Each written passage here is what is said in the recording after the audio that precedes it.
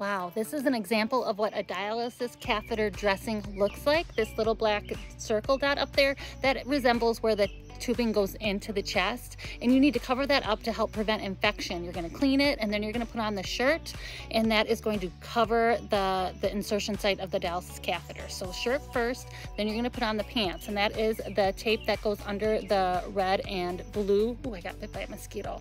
It's the part of the tape that goes under the red and blue clamps.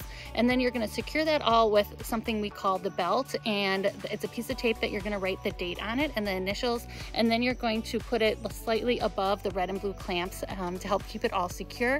This was a visual that was made by one of the nurses I work with. Thank you, Ceasar, so much. This helps a lot.